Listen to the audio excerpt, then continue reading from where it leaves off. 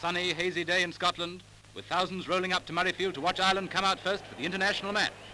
Ireland are in dark green jerseys and white shorts, Scotland in dark blue and white shorts, but on a black and white picture they both look almost alike.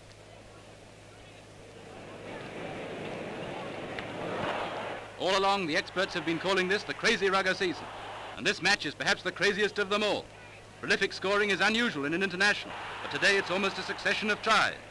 Scotland scored 12 points in the last 12 minutes of the first half. In the second half, they're still at it. Watch one of McRae's brilliant runs, which helped Scotland to win by 23 points to 14.